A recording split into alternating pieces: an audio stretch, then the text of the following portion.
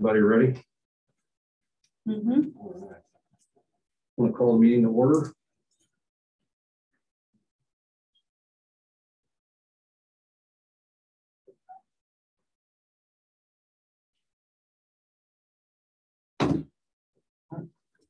I don't know how to do these meetings. I've never done one. That's why you're here. Well, normally the chair starts the meeting, since you'll have another for a while, and the person who actually was the chair is no longer a member. So we have a quorum. Yes. So probably the first order of business, even though it would be for you all to select the chair. If you'd like, you can put that on abeyance until the next meeting. If you want to do that, that's fine.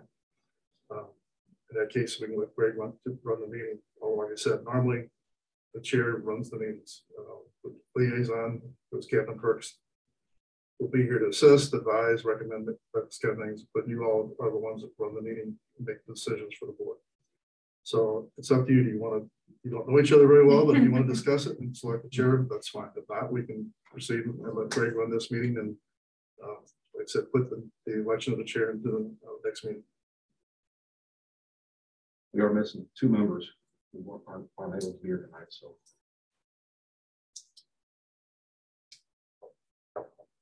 it would be appropriate for me to move that we delay this decision until the next meeting? sure, absolutely. Second.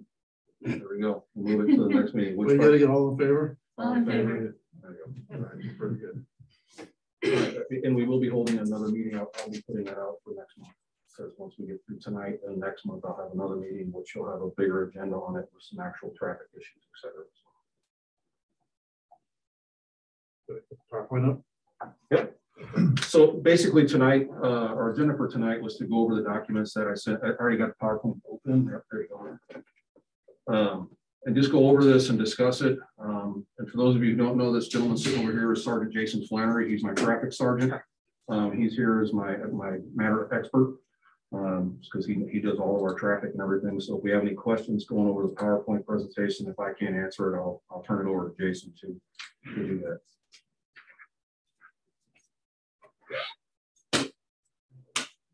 Is it being shared, boss? It is. It should be on the Zoom for everybody. All right. So basically, the Webster Rose Traffic Advisory Commission. Today's date. All this information. Can we move this up? We can. There we go.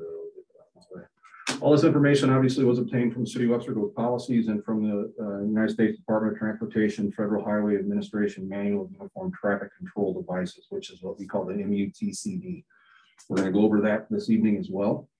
And at any time, if you guys have any questions or want me to go into detail explaining out some of the processes that are going to be laid out here, just let me know, okay?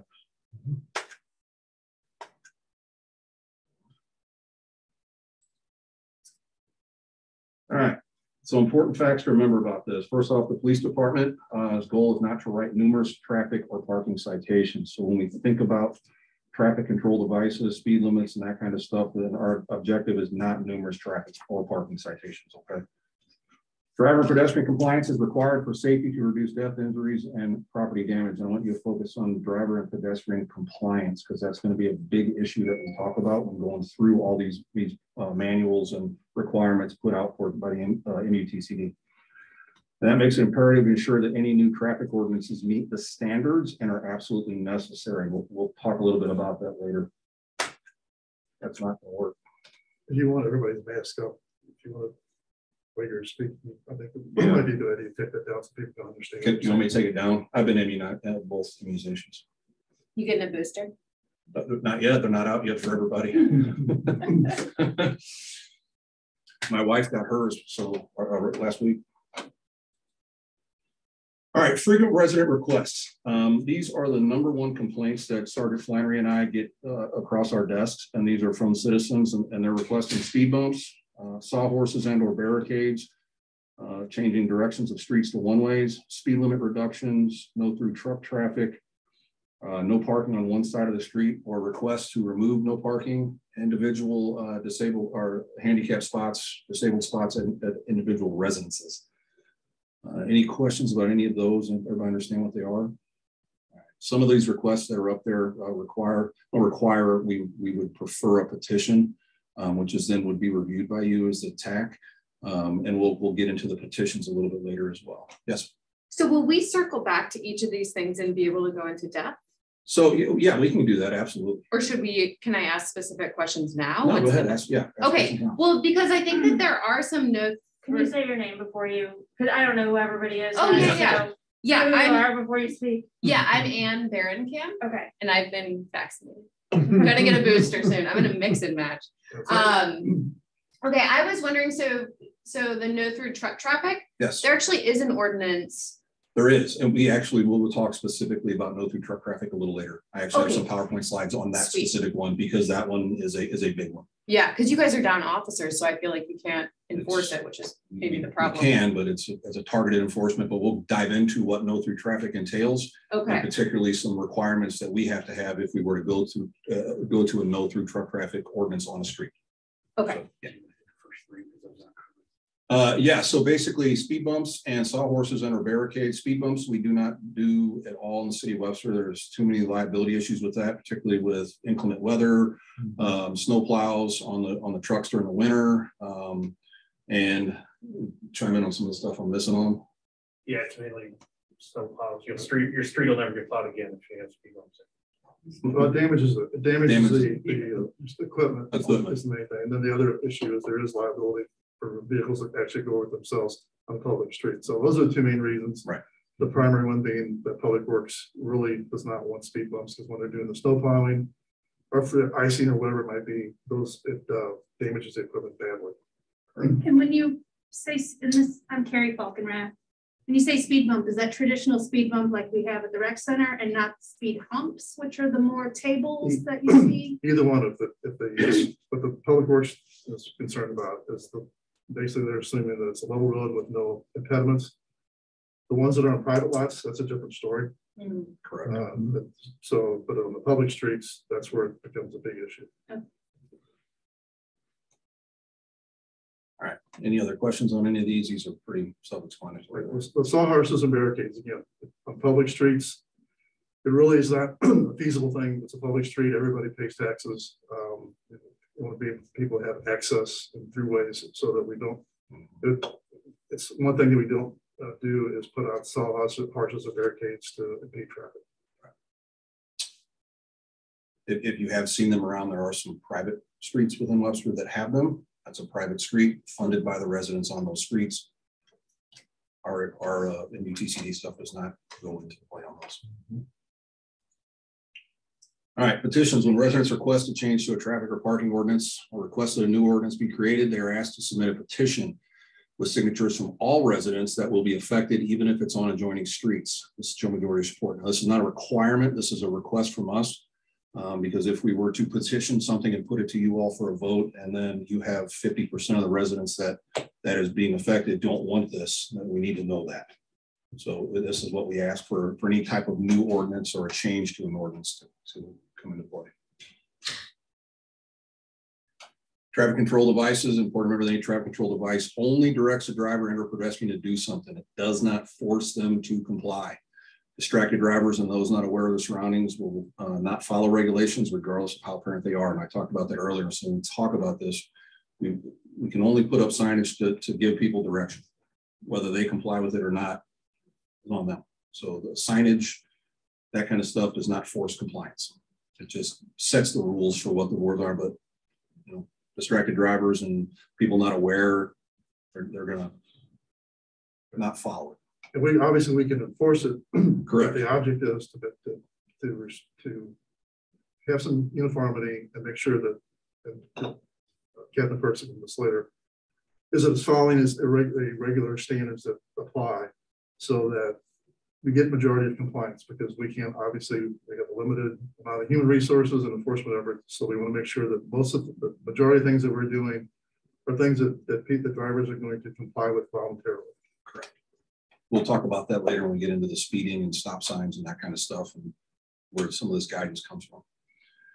So traffic control devices should be 5 requirements: fulfill a need, command attention, convey a clear, simple meaning, command respect from road users, compliance, and give adequate time for a proper response. So when we think about that as well, we need to actually have drivers have enough time to respond to the signage that is in place. So we don't want to put a sign up right here and have drivers no way that they can comply with that, and they're violating it because they didn't have time to do it. So. All right, so what is the MUTCD? It's a Manual of Uniform Traffic Control Devices, sets minimum standards and provides guidance to ensure uniformity of traffic control devices across the nation. The use of the uniform TCDs, message, location, size, shapes, and colors help reduce crashes and congestion and improves the efficiency of the surface transportation system. Just so if you know, I mean, you notice when you go through our town and to other states and everything, all of your speed limit signs, they're all the same size, same lettering, same everything. That's all set forth by the MUTCD. It's governed by the United States Department of Transportation, Federal Highway Commission, and it has been in existence for 86 years. All right, so now we're going to talk some specifics about some stuff with big issues, stop signs and speed limits and that kind of stuff. So this is where some questions are going to come into play for you, and please ask if you understand, and we can explain it in detail. Vehicular volume entering the intersection from the major street approaches, totaling of both approaches, averages at least 300 vehicles per 8 hours for any 8 hours of an average day. That's the first requirement. And the combined vehicular, pedestrian, and bicycle volume entering the intersection from the minor street approaches, totaling both averages at least 200 units per hour for the same 8 hours within an average day. And there must be a minor street vehicular traffic of at least 30 seconds per vehicle, a delay, 30 seconds per vehicle during the highest hour. Right? If the 85th percentile approach speed of that major street traffic exceeds 40 miles an hour, then the minimum vehicular volume warrants are 70% of the values listed above. Right? So if the roadway, excuse me, if we get into the 85th percentile, which I'll explain a little bit more, if that dictates or says that the speed limits can be 40 miles an hour above on that roadway, those parameters set above are reduced by to 70%. Okay. So I'm sorry, just thinking out loud here. So you're saying when a busy street is also a high velocity street, you want to control that for people who are turning or for pedestrians, slow them down so that people can get in and out. Well, yes, that's a stop sign standard. Yeah. Okay. So yes. So basically what we're saying, and I draw it up here for you guys because this was the best way to explain it. I might want to move over here just a little bit. What's that? Move it over. Yeah, the center so everybody can see it. Everybody can see it. That's why I zoom. Thanks. Okay. So if we have a major intersection, right, and we want to do a stop sign, and this is the main thoroughfare for that road. There has to be 300 cars that pass through this intersection, either going this way or that way, per hour for an 8 hour period. The minor roadways going this way, you have to have 200 cars per hour. And they're one or the other or both? Both. So it has to meet both requirements. Okay. So basically you have to have 500 vehicles going through this intersection per hour on an 8 hour day on average. Okay? To justify a stop sign. To justify a stop sign. That's just standard MUTCD guidelines. Got it. Now, this way, the minor ones too, there also has to be a 30-second delay. So that means you can't have car. There's going to be delays to it. So they set this out. On average, you mean? On average. Okay. On average, because this is the main thoroughfare, and you don't want to impede the flow of the main thoroughfare. Right. Right. Because that's the arterial road. This is a subsidiary road. Got it. So that's where those numbers come from. Now, if this road is 40 miles an hour or greater, we only require 70% of that. So 70% of 300. Okay. So 200 and something cars on this way each hour, and then 70% of the 200 cars. Okay. Thank you for clarifying that, because when I read it, yes, it was confusing. Yeah. It can be very confusing. And wait till I get into Webster Groves' ordinance, where we've actually reduced those numbers significantly for our roadways. Okay. Which we're going to get into those in a minute. You're Chris, right? Yes. Okay, just checking. I just forgot my name tag. All right, so that's for a stop sign. What is this? Okay, this is Webster Groves standard. All right, so here's how we are going to get into reducing it for what the recommended standards of the manual and uniform traffic control device for streets and highways will continue to apply to all arterial and collector streets. Exceptions will be made for those requests where it's determined there is a problem related to documented high speeds, i.e. we do a speed study and or traffic enforcement, and we've got a lot of people violating the speed limit on that street. Restricted view, our limited sight distance, which creates a hazard. Serious accident record, i.e. we get a police department is handling a lot of auto crashes on that street or at that intersection. And then assigned right of way at confusing intersection or crosswalk configurations. Like it's just a confusing intersection. It's, you know, something like that. We can take a look at that. Okay. All right, so here's our standards. On all the streets, the recommended standards will be amended to, there's a 70-30% vehicular volume split for a four-way intersection, which means 70% of vehicles on the main, 30% on the secondary. There is 75 to 25% vehicular split on a three-way intersection. There are 3 or more preventable accidents in 1 year. We have an intersection that just has 3 or more that's were preventable. The intersection is within 300 feet of a public facility, e.g. a school, park, athletic facility, library, church, or shopping center. And then this is where we've reduced it. The total vehicular volume entering the intersection from all approaches averages at least 250 units per hour for the same 8 hours of an average day, a 50% reduction. And then the combined vehicular and pedestrian volume for the minor street averages at least 100. So we reduced it from 500 total down to 250 total. And then we combined vehicle down from 200 to 100 in the same hour, 50% reduction again. And then we go back to the 85th percentile approach, speed on the major street, traffic exceeds 35 miles per hour.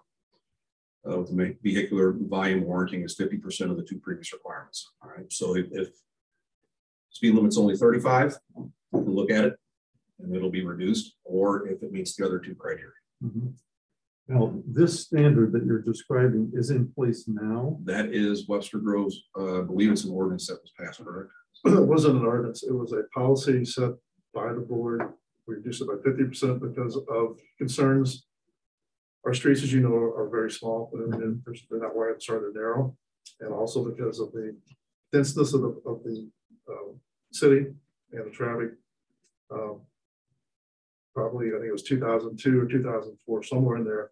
When we took a look at all the MQTCD standards, we decided that for our city, we would reduce it to 50% on the minor streets. Now, as Greg just went over, on the arterial and collateral streets, such as Elm Avenue, Big Bend, Brentwood Boulevard, those streets, we kept the main standards, but on most of the other residential streets, the standard here applies. We reduced it by 50% so that more intersections would be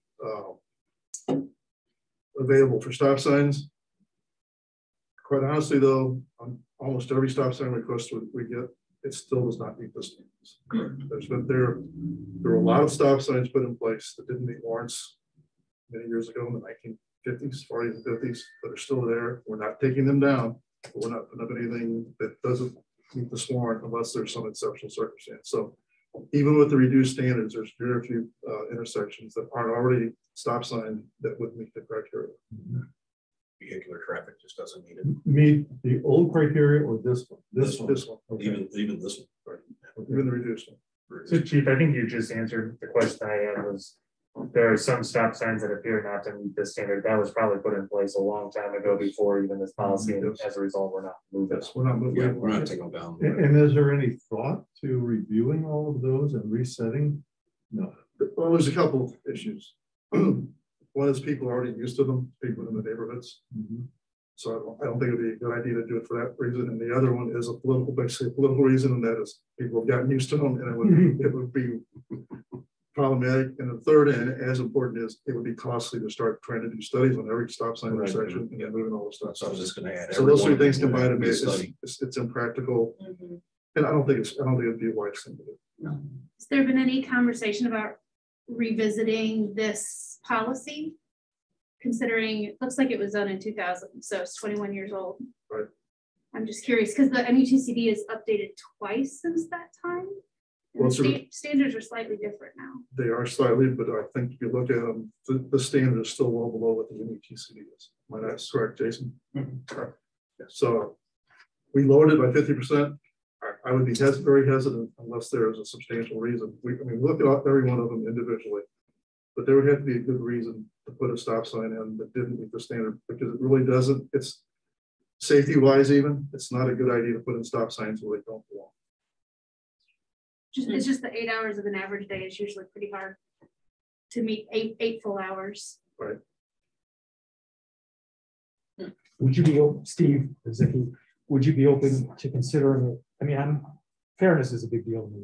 So let's say there was a stop sign that didn't meet these criteria, that people report traffic's running all the time because the stop sign doesn't make any sense. Would you be open to revisiting that kind of situation? As far as removing it? Yeah.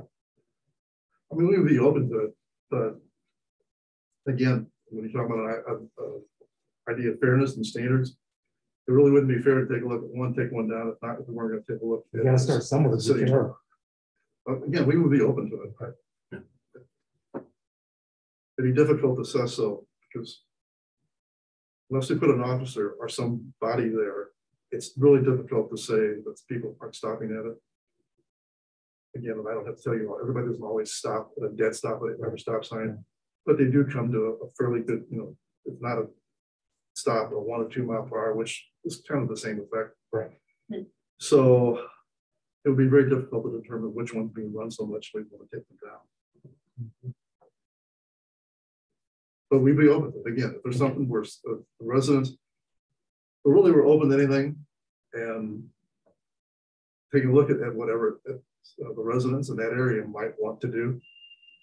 Again, I would be surprised if you find any stop sign in any residential area where you would get a petition that said the majority of the residents would want that sign to come down.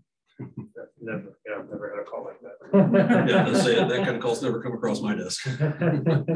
My perception is that Webster Groves is a pedestrian-friendly environment. I don't know whether that's a stated objective, but it just seems like a community that is friendly toward pedestrians, bicycles, and others. Is that a fair statement? I mean, is that? I think it's a fair statement. It's a walkable community. And Yeah. again, that's one of the reasons why we reduce those standards, is because our streets are narrow. We do have a dense population in a small area.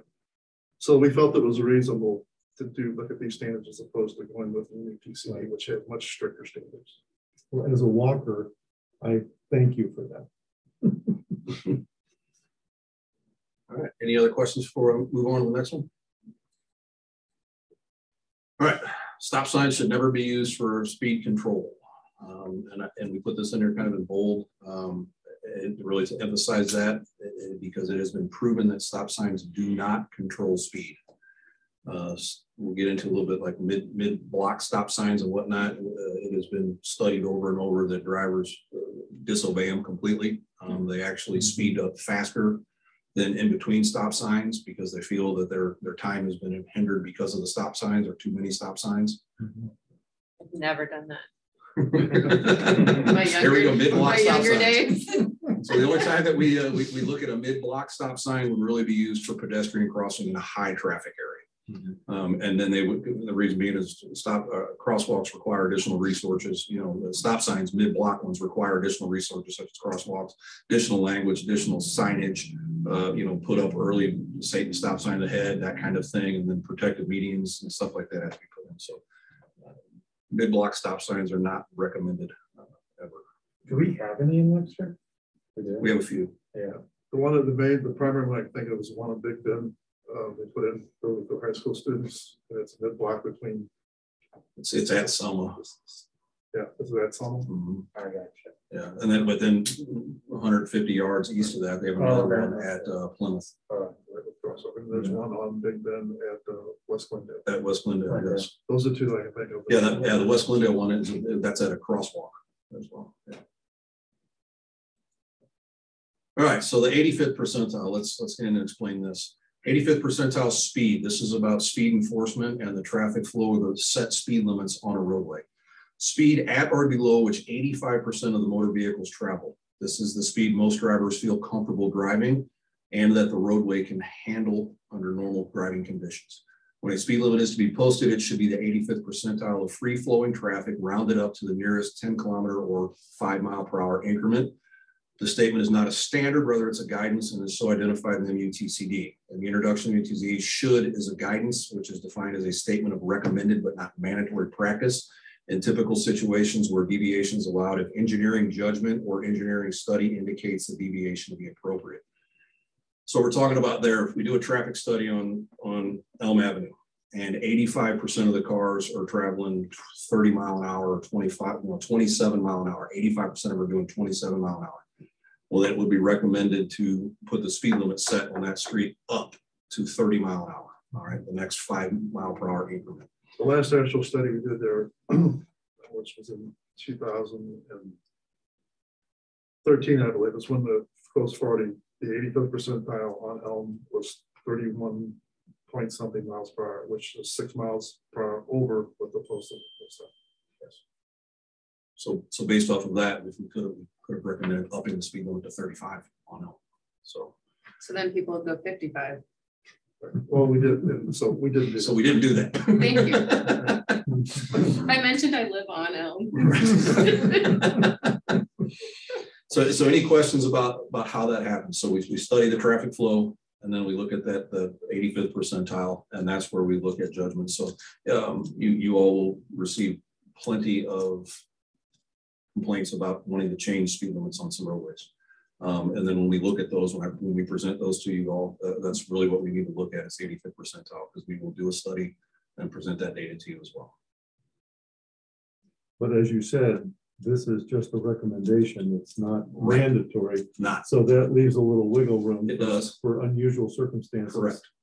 Particularly, the engineering judgments or something like that comes in where the roadway is very narrow, or Right.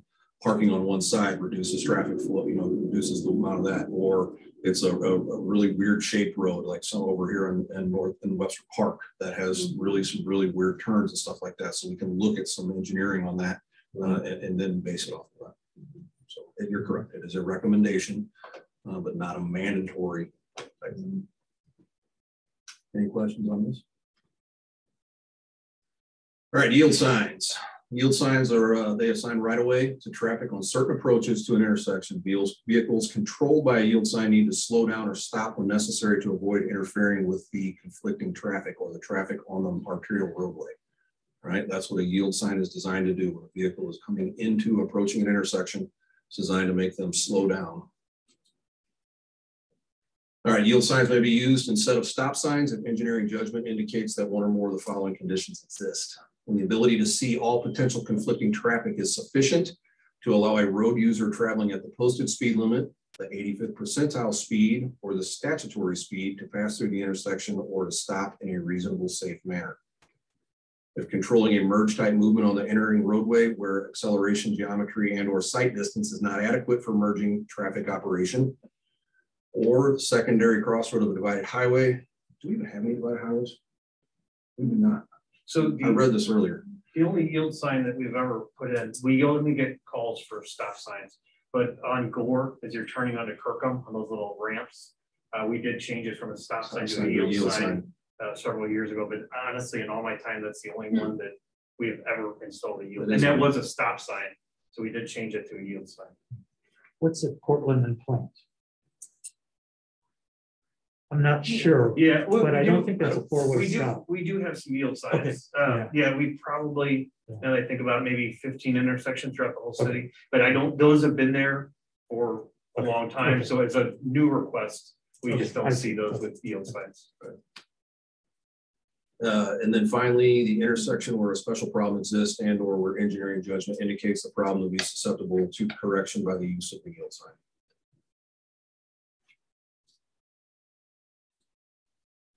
No parking requests. This is a big one we get a ton of. Webster Groves has many narrow streets, as we've discussed previously, that make parking on both sides of the street not possible. It's impossible to put 2 cars on both sides of the street. And the reason being, by city ordinance, it states that you have to have 10 foot of open driving surface available. And we have a lot of narrow streets in here that if you parked on both sides of the road, you would not have a 10-foot open driveway. And if the request does not violate any ordinance, the requester should obtain a petition again with signatures of small affected residents and submit it to the TAC. And most petitions never get submitted because once they go out around asking their resident neighbors, they're like, no, I'm not giving up parking in front of my house. So, but the key here is the city ordinance of 10 foot. Let's remember that. We, excuse me, we have one that will be coming before council for the next meeting. And that's the reason, and one of the reasons why I didn't go to the TAC is with parking on both sides, Sergeant Flannery measured it is less than 10 feet. So we needed to restrict that regardless. Right, yeah, so that one's not coming to TAC, it's going straight to council to have no parking along one side of that street. Yeah, can I see that you got a chat up there? I don't know if that's public or if that's.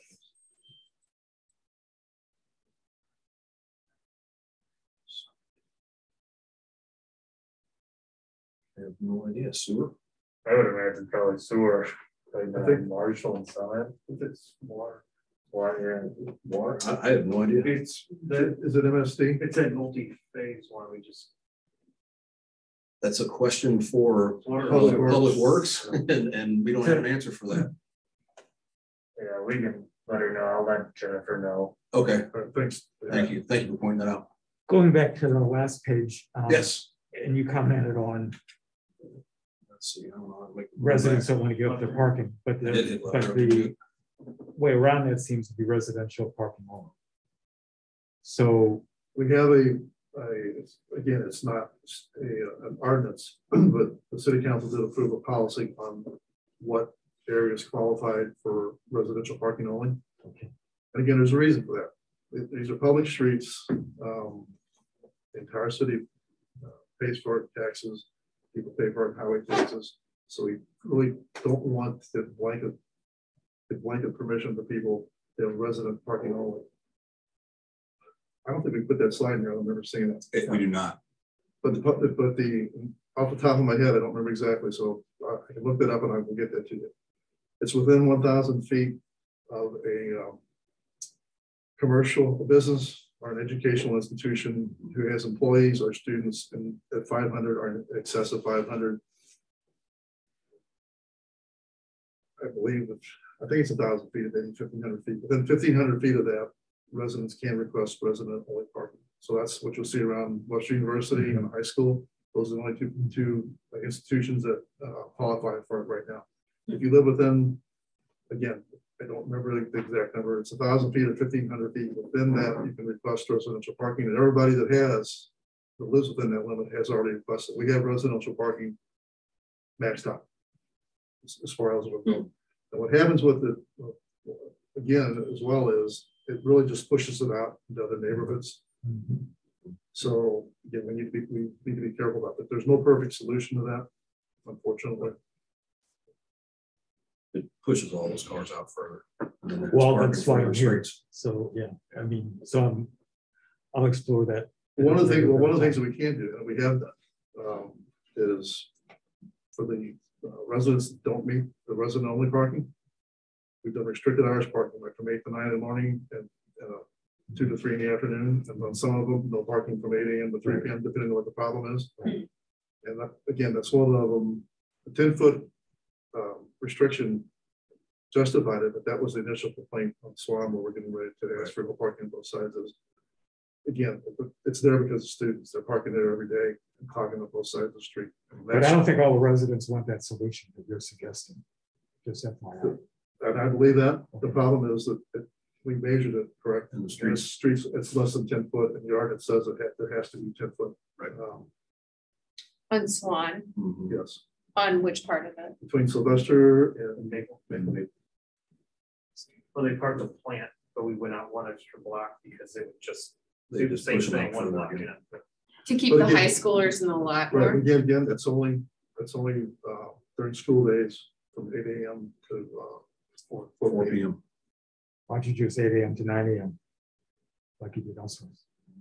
Some of them have asked for that, and some of them not. This one is because of the 10 foot. There has to be a 10 foot distance. So if we do that, we're making the assumption that it's the students that are causing that problem. So Well, I think that's jumping to a conclusion. I mean, I've lived there that's been an issue that I brought to the board for 20 years. And so it's not brand new. So jumping to that now, because there's a new neighbor across the street who's been a headache for me. well, like you said, if you want to get a petition and have all the neighbors say what they want it permanently, we can take a look at that. I've got it. Yeah. Okay, well, we can take a look at that. Okay. This is again, because of the 10-foot thing, and the reason for that is emergency vehicles and not for the police. It's for the And it's fire. been that way for 20 years. Right. Yeah. I've been here for over 20 years, Yeah. so I mean, I believe you. Yeah. I'm just saying that really it's the first, not the first time, but it's the first time that we went out and found that it's less than 10-foot space. When both sides are parked there. But if the residents there, if the majority want no parking on either side full time, that's something we're open to take. I think they want fairness. I mean, they don't want to have the brunt of the high school parking. They want folks that are closer to the high school to bear some of that and not it all to be dumped out. So the fact that Webster created the problem on streets that didn't have a problem before. So Again, there's no good solution to that. Because when we do that street, which I think will probably happen, it's going to push it someplace else. The students aren't the students are going to find someplace to park. Right. And that's why this isn't a fix either. Well, are you on the SWAN board we're talking about? Yes. Well, it should take care of the problem. I'm not satisfied with it creating problems elsewhere. I'm hoping that it's far enough out that it won't create a serious problem. But if it does, we'll do the same thing as we're doing for your street. Yeah, but that took 20 years. I mean, I'm quoted in the paper 20 years ago saying this will create a problem.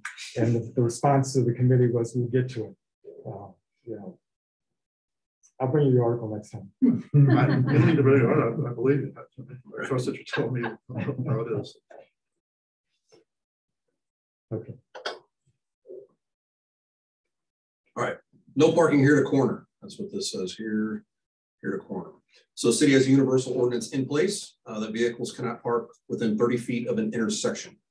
When a request is made, no ordinance process is required. A work order is placed with Public Works and being deemed necessary by the police department. So the way that these happen here, no parking here to corners, we get a citizen that calls in, gives a complaint to myself or Sergeant Flannery. Jason always goes out, he measures, he finds where the cars are parking 30 feet, and we have a blanket ordinance on it. We just write a work order. I get Chief and I discuss these things, and I say, yep, let's put up a no parking here to corner sign, and then we can enforce it. So long as everyone's following it, there's no need for a sign. Correct. But if it's being abused. Correct. Okay. And we see some of the latest abuse we had was around one of our parks. People were going to park and they were parking right up to the intersection because they didn't want to walk extra space to get to the park and that kind of stuff. But, so we just went out, measured, and put signs up.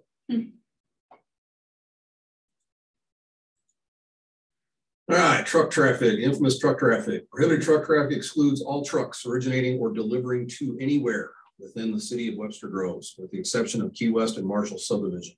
We've got one street over on Key West that we did restrict truck traffic because it was a cut through for large trucks cutting right through all the time. Trucks make noise, they're loud, they damage streets over time. Large trucks damage streets. Problem with prohibiting truck traffic on one street, it just moves that truck traffic to another.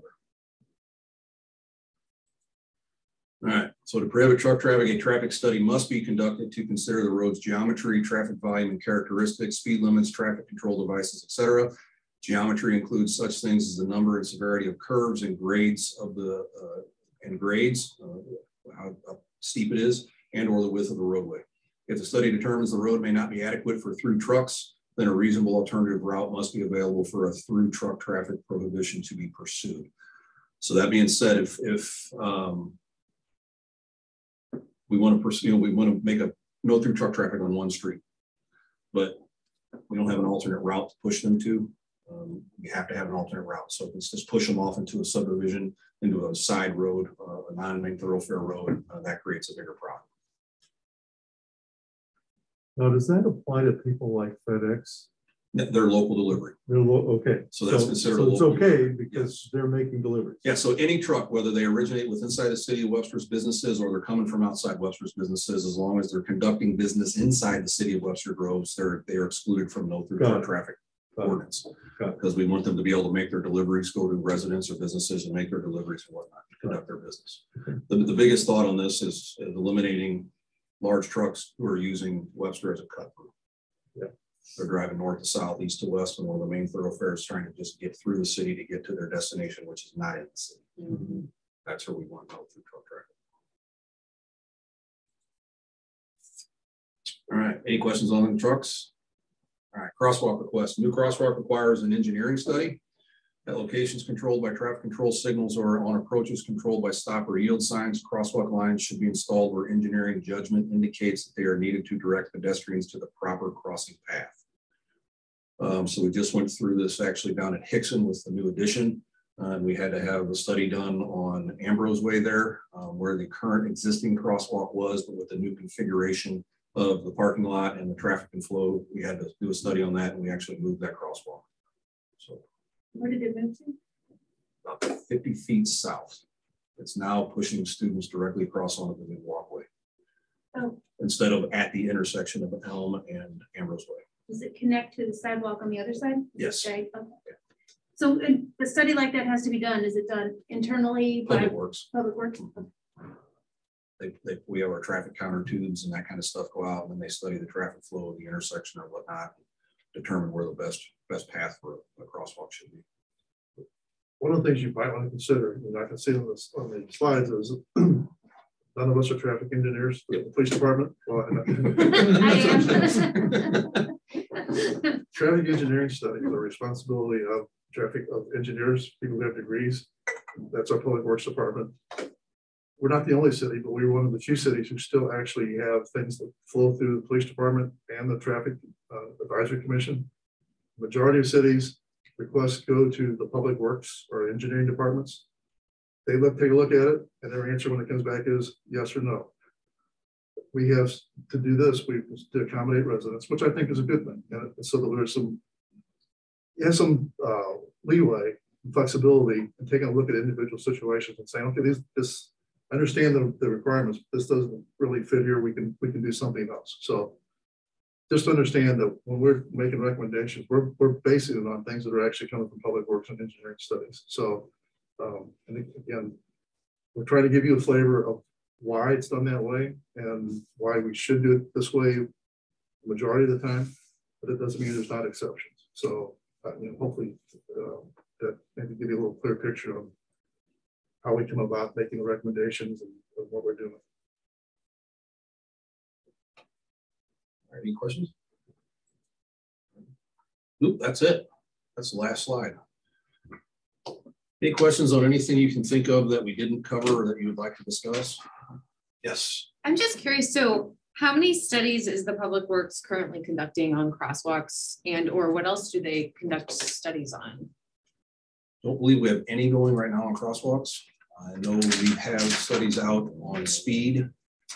That's our biggest complaint. We have several of them out and on the agenda for them to study the speed on certain roadways. I don't believe we have any stop signs going right now. No stop signs, but speed enforcement right now. And correct me if I'm wrong, I know one of the impediments is not only manpower, but also equipment. And the equipment's very expensive. And I know that, if we recall in our last council budget, we had a request to get an additional speed counter at some point in the next couple of years, or maybe, It's a very expensive equipment. Right now, we really only have a couple sets. They have to do traffic studies for whenever they're paving a road or doing grants, those kind of things. So we have limited availability of it. So sometimes people make requests. Unfortunately, it takes a little while to actually get a study done. And you're speaking about those big ginormous things next to the road that say the speed, and then there's two lines that go across the road? We have a traffic. What we can and do sometimes is when it's the hose across there with the little counters and boxes, that's the public works stuff. And that software, computerized software that gives you a detailed, accurate count. We have a speed trailer that will give us a traffic count and also a speed count, but it's not nearly as reliable as the ones that the public works do. Yes, we want the tubes. Oh, okay. Unfortunately, our speed trailer is giving us some glitches here and there. And well, it's not made for speed counts and traffic and volume counts. It's made to basically warn people you're going too fast. So it doesn't have the same degree of accuracy and reliability as the equipment that public works uses.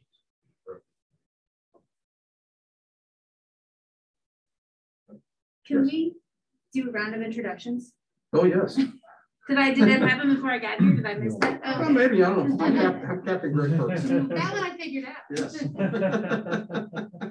Sergeant Flannery does our traffic, and Chief Curtis, Police Department, and Carrie Falgraf. Steve Rizicki. David Franklin, I'm on the council. Erin Clippy back there in the corner, she's just taking notes for my minutes. She's our administrative assistant. I'm Ann Barenkamp and I live on Elm. I'm a resident and I'm just interested in making things better. Chris Redford. So may I ask, are you a resident and you're wanting and an I'm a engineering resident. expert? I live on Central, right by Southwest Park, and I am a traffic engineer, yeah, practicing. So we do actually have a traffic. Yeah. You like that? Super cool. yeah. And are you a resident and you want to just? I am a resident and an engineer, but not a traffic engineer. Uh-huh. And you're a What kind are resident you? on Swan? Right. Uh-huh. I've been bringing this issue, and Franklin says, why don't you get on the commission? I said, well, all right, that's the only way to get heard. Yeah. All right, and then there were two other members that are on the commission that are not here. And they are Robert Fox and Michael Rice. And they couldn't make it tonight. And we do have an opening on the commission. As I mentioned earlier, one guy called me and said, I moved out, take me off. I don't live in the city. I have more questions, but they're Yeah, quick. I think go they're ahead. quick answer. So the big request list that people call in and ask for, speed bumps are a no, and I understand. I wouldn't want them either because they're noisy. I feel like people going over them. But what about the 3D striping that sort of tricks drivers psychologically into thinking there's a bump and it gets them to slow down? I actually just read this yesterday. I did some research on that. What they're seeing is it's actually causing people to swerve because they're thinking they're going to hit something. So according to the MUTCD, they are 100% against it. And that's like current research. Interesting. Okay. Yeah, I had that idea too. They're cool looking, but yeah, apparently the research says. Yeah. We actually discussed that and I said, do some research on that, Jay, and let's find out what that is. Yeah, Just for the are they record, really there's a middle ground there with just plain striping, where I think you can do a lot more with plain, lateral striping, longitudinal striping. Right. It doesn't have to go all the way to 3D. We don't have a lot of heavy striping here in Webster, so. The most recent one is Lockwood and Gray there across from Bristol. We did the blocks and the stripes across the road because of just the traffic volume and the pedestrian crossing there. That's cool. So this committee will be able to affect change potentially by agreeing that that would be a good idea to add more stripes of the safe sort? Actually, that's a great question because we really haven't defined the role of this, what this group does. We make recommendations to the board or to the council, right? Yes. Yes. So ultimately, we can make recommendations and we could make a strong argument based on engineering information. But at the end of the day, the council has to make those decisions.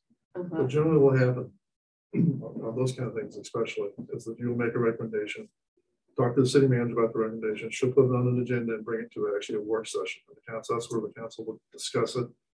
And then if they felt like it was a good idea and affordable, that's one thing we have to remember as a budget item, then that's when we would get the point of we could draft an ordinance and go to them for approval. But that's generally how the process will work. And our shared goal is just to make wiser choices and increase safety for the community. Yes. And that's certainly part of the mission of the Traffic Advisory Commission.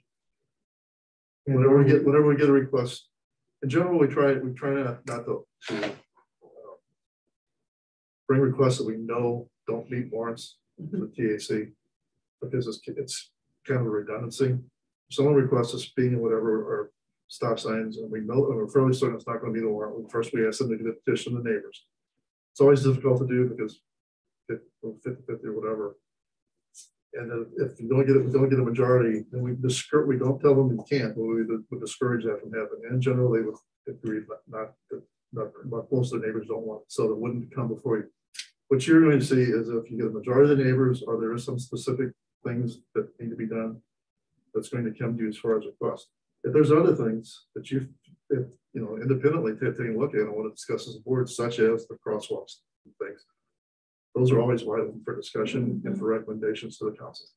And so an individual who has a concern like that could get a petition and take it directly to the council, but they could also bring it to us, is that Well, they right? could bring it to the council, but generally what's going to happen there, not generally, 99% of the time is the council's going to ask them to take it to the traffic advisory. Okay. Commission, because they're relying upon you having this information we've given you, and then with some experience that you kind of get dealing with these things, to be able to make an informed recommendation to them to either help them decide in the affirmative or in the negative. Right. And is the expectation that we will be only reactive to what comes our way, or are we also expected to be proactive in proposing things that to be considered? The expectation is for you to do what you feel is important. Okay. So you don't need any impetus from us. Like I said, you elect the chair, and the chair is actually the person that controls the meetings. This is unusual. This is not something that's normally going to happen. Chair will control the meetings. They'll set the meetings. You can have discussions among yourself. At the next meeting, I will try and have the city attorney here because he'll maybe give you a little bit about the sunshine law and what you can and can't be discussing as a group or independently. But again, if you have independent ideas or see things or know things that you would like to discuss, you think will help with traffic safety and pedestrian safety, which is what the board is, part of the board's mission is. You're certainly open to discussing that and making recommendations to the council based upon what you think is important. And if people have suggestions, observations that are not, they don't rise to a petition, but they want to express that concern or proposal, is there like a suggestion box? I mean, what do we do with those? That's something you can discuss at one of your meetings. And if somebody has a suggestion, or whether it's they have support from all their neighbors or not, it's certainly something that's open to discussion. Again, you are citizen volunteers, so I wouldn't see you wanting to get tied up for 2 or 3 hours a night at a meeting. But if there's things that you want to discuss that you feel are important, you're always open to do that at a meeting. And again, the police department doesn't control your meetings. We're here. Greg is actually going to be the liaison. I won't be here, unless there's some issue you feel like I need to be here. But he and Jason will be liaisons because they handle traffic. They know the traffic stuff as well or better than I do on all these issues. So if you need advice or some direction or some guidance on things, they'll be here to provide that. But the board will be running the meetings and making the decisions on what recommendations you should and shouldn't have. Now, again, we won't be running the meetings, but they will if we do this traffic study and they bring you something that doesn't warrant a stop sign. You may, they will certainly suggest based on the information that's something that should be recommended. And hopefully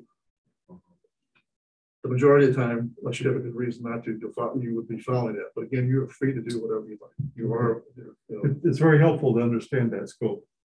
Yeah. In the past experience, recommendations from the committee, are they a result of consensus, a majority? I don't know what the experience has been and what to. Past experience with recommendations from the TAC is that I would say 90% of them are accepted and passed in ordinance. But I mean, the recommendation comes out as a result of a majority vote in this committee, or as a result of consensus decision. The recommendation would be based upon a majority, wherever that might be. I mean, if you have 7 members and 5 of them vote yea or anything else, then it's a recommendation that will go to the council as being don't know the vote. But 5 said yes and 2 said no. Has this committee been on hiatus for a while and we're just now reconvening? Yes, it has been for two reasons. The primary one has been COVID. Yeah. Make an explanation on that. But prior to that, we really weren't getting a lot of requests. Most of them we were able to handle. Either it was warranted or not warranted. Like the things we bring to you. I don't say the rubber stamp, but if they don't meet the warrants and you see the data, I would expect that most of the time you're going to agree with it. So we really didn't have a lot of issues coming up that needed to be addressed by the TAC. So those 2 things combined, yeah, we did have a large issue that the residents we felt we needed to get a meeting. That was about 1.5 years ago. Last one was in September, October of 2019. Was the last and then meeting. Probably a year before that, there were the big issues. So it's been probably 2.5 years since we really had regular meetings. It doesn't meet regular, not monthly. It's at the call of the chair. So again, Grayson set the next meeting next month. And there will be some issues on that. You all need to elect the chair, and then again, the meetings will be called at the recommendation of the chair. Even though the chair sets the agenda and runs the meetings. If you all feel there's a meeting, I'm sure that whenever you tell the chair, here, we need to have a meeting, but that's, you know, they do that. But again, I don't anticipate, because there has been a hiatus and there are some couple of issues that are kind of on, have been put on the back burner and that we need to take a look at. I don't expect that you're going to have an abundance of work from requests, but if you all have ideas about things that you think need to be done, you can meet as much, as often as you like. So another clarification. Issues that can be resolved directly because the rules are clear. You'll make those decisions and go forward. Unless there's some controversy to it, or we Okay. anticipate that there's some controversy to it, that's generally what happen. But again, we did it in the past because there wasn't a lot of COVID, especially we weren't expecting to get a lot of participation, and we didn't have a lot of issues. So at this point, if we're having regular meetings and we have a chair and we have a committee that's active, I would expect that whenever we get a request, unless it's something again that just clearly doesn't meet the warrants, and we would be able to you know, talk to the person and reasonably, you know, they would say, okay, I understand. That probably wouldn't come. But otherwise, I would say that if we get some kind of issues, most of those are going to come now. Okay. Okay.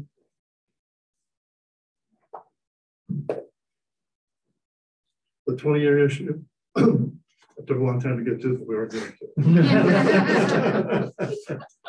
Parking's always an issue in Webster. Always. Yeah, I mean, I apologize, but there's certainly been a lot of conversation. I know some points, concerns about. I think that there's, David knows, because I've gone to him 2 years ago with Dad on this. And I mean, the one that stands out for me is this gal who lives on Lockwood. It doesn't have a driveway.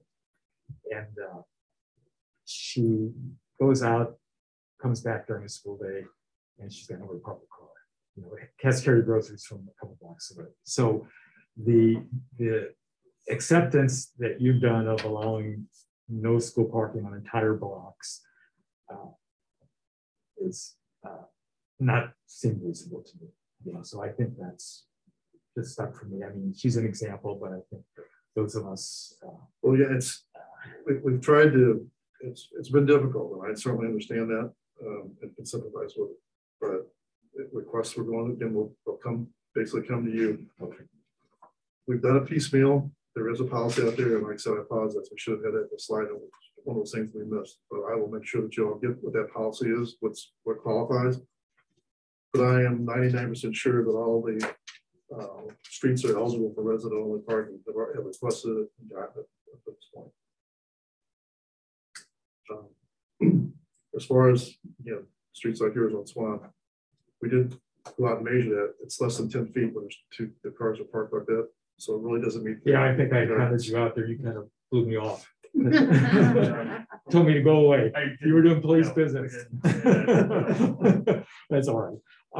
Yeah, I hear you. But then you got those 2 blocks. You got Joy and the next one, you know, and I know Holy Redeemer's there, which are ultra wide streets, and you've got the same situation. Well, those we didn't do resident parking. But there's no parking. There's was it 9 a.m. to 4 p.m. at school days on July. Yeah, well, it's basically it just bars high school students. So that's, you know, there's just been one after another that's pushed a high school student somewhere. Well, when the school put that lot in, that helped a little bit. Yeah. But it's still, they still are pushing out. Yeah. Yeah. And I don't, if you all can come up with a good answer to it, we would appreciate it. Because we've taken a hard look at it and just haven't found a good solution yet. I'm a bit uncomfortable bringing this up because it's kind of an issue that's local to my neighborhood. But since you're here, I just want to throw this out. I live at the corner of Gore and Cedar. Gore is a very wide street, and as a result, many people think of us as a thoroughfare to get around the traffic on Elm. And so we get speeders. I mean, serious speeders, 20, 30 miles over the speed limit. Even the city buses use our street when they're not on, they're off the clock, so to speak. They use our street to speed to get back to the garage in a hurry. And I understand that. Are you aware of any new technologies and creative ways that we can discourage those people who, we're not worried about the guy that's going 5 over. We're worried about the guy that's going 25 over. And yeah, it only happens 3 times a day, but if your kid happens to be on that street at that time, you're upset. Any thoughts on that? If you recall, when Highway 40 shut down, Mhm. we had Yes, this traffic coming through. We restricted left turns on the Right. door from Lockwood. right. That's one solution. And again, that would be one thing that you can, if you want to think about that, that's fine. But what we found was that a lot of residents there didn't like that because they wanted to be able to make that left turn. Yes. So that's another issue, but that's probably the primary way that you can do that is by restricting left turns at certain hours of the day or through traffic on there.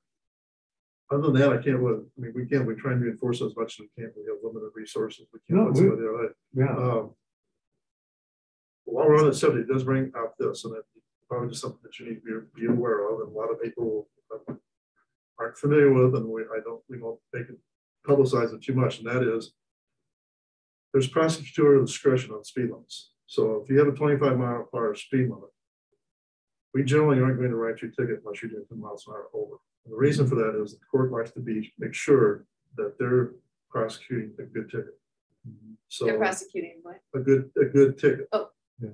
Because there, I don't really think there's a lot of error in it, but it's the same thing as you'd rather let 10 men go free than convict one man who's not guilty. So they look at it as, okay, the speed limit is 25.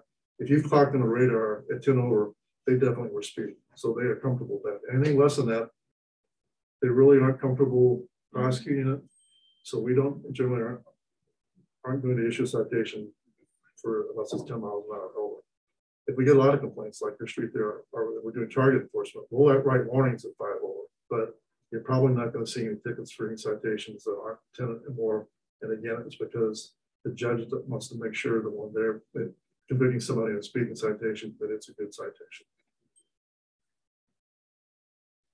Can I ask about the Douglas Hill project? So a lot of the complaints have been concerned about traffic. I mean, is that just going to play out, or there's somebody did a traffic study. That was me. So you did the study. I did the study. Okay. I was going to say, you're probably going to agree with me on this. As I told you, the police department are traffic engineers. Right. So any opinion we would have would just be that, just an opinion. Yeah. We would ask whoever and whatever rely upon actual engineering traffic studies and rely upon those to have a much more informed opinion on what traffic is. I would not want to try and give you an opinion of what I thought was going to happen. And for the record, that study, if you look at it, it's clearly marked draft. It is step 1 of a study. Okay. We haven't been able to really engage Public Works yet on steps 2, 3, and 4. So people keep talking about that the study is recommending this, or the study has found this, and the study hasn't found or recommended anything yet, because we have not been able to coordinate yet with Public Works. What's the location on that one? That's Douglas Hill, the new development being proposed Oh. north of the tracks. Right. North of, so. But there will be a full study done, just for the record.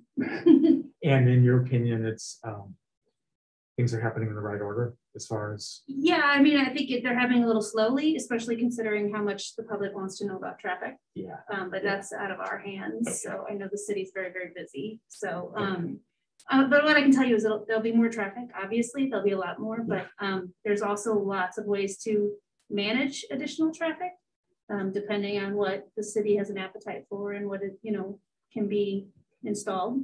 So, I think historically traffic engineers said yes or no, and people hated that because a lot of traffic engineers would stand up and say, no, this is bad for cars. We won't do this. Mm-hmm. And modern traffic engineers, our job is to say, here's how we can make this work. Mm-hmm. So we don't say yes or no anymore. We say, here's what we need to do to make it work. Mm-hmm. And now I'm finding with Douglas Hill, people are very upset because we're not saying, no, this can't happen. Or yes, this can happen. We're saying this is what we would need to do to make it work. So. Sure. Can't win for losing. Yeah, I know. It's the story of my life. It's a very nice place to paint a target. Traffic and drainage. Yeah. That's pretty much the 2 targets. So, but in answer to your question, for the record, encourage your neighbors to park on the street. Gore is really, really wide. I make this comment all the time. It's basically a runway. Yep. So the wider it is, the more people are going to speed because there's no They feel visual comfortable. impediments, there's no physical impediments. And beyond that, like longitudinal edgeline striping, that would be a great location for that. That's something you got to work through. As they mentioned, Public Works, and then you get a maintenance cost or, to that. But something as simple as 4-inch stripes that striped out parking lanes that would visually narrow the street would potentially help. Yes. I had a citizen a couple of years ago recommend that I read this book. I forget the name of it now, but I'll just send it to you. But one of the chapters was about how there's natural barriers to slow down traffic. One of them is parking on the street. Yes. I thought that was really interesting because so often, at least in Webster, from a planning perspective, they're like trying to get cars off the street. Exactly. And it's funny because I've done some parking studies for the Webster Commercial District. And I really want to include the ability to park on Gray and Gore. And I'm never allowed to include that because the residents would get very upset. But I'm like, they're 40 feet wide and nobody's parked there. But we're not allowed to talk about parking on those streets. But that's true. Anytime you have anything that is so much of driving is psychological. So anytime you think there's an impediment there, you naturally slow down. Yeah. So. Thanks for that tip. Oh, sure. I can brainstorm on more too. I was hoping that there might be a new technology out there that would, help those speeders recognize that their behavior is out of line. Right. I mean, you do a lot of striping and speed tables. That's why I asked about those. They're not popular with Public Works. I mean, Webster's not the only one, but Kirkwood's installing a lot of them. They're a much flatter speed bump, but they aren't. Again, they have to be well designed because they can block drainage, and they also you have to plow over them. I remember someone recommended a crosswalk that was painted in rainbow colors, brighten it up and everything. And the data was showing that the majority of people crossing that area are people that live around there, so they're used to it. So by a month or 2 months out, they're going just as fast as they were prior. Yes, yeah. So even the quote unquote new technology, it's is it really helping? Right. Sometimes it's Yeah, it's kind of like how I like the idea of this 3D construction thing, but I always wonder but for me, once I do it the first time, I'm like, oh, I know it's okay for me to go back. But that is a good point. Research is showing it's kind of jarring and kind of spooks drivers. But this, loud striping and bright striping can be helpful because if nothing else, it alerts a driver to the potential presence of pedestrians or people in the roadway. So they're a little more apt to be aware. There's something to be said for community signaling that it cares by doing excessive signage and striping. I completely agree. I'm glad to hear we can be proactive because I think we have some opportunities for some pedestrian facilities in the city that just aren't there yet. That hopefully we can recommend. The things you're talking about that are on the street kind of things are much more effective than signage. And a couple of reasons I say that are, one is that the residents really aren't wild about putting up lots of signs. It's the aesthetic streetscapes in the center are ruined by that. So that's one thing you want to keep in mind about that. But I don't think they're really all that effective anyway. I think it's much more effective the things you're talking about in terms of the new stripings and things that will help visionaries opposed to the signage. It's true. They call it sign noise, visual noise. People just tune it out, just like any other kind of noise. So.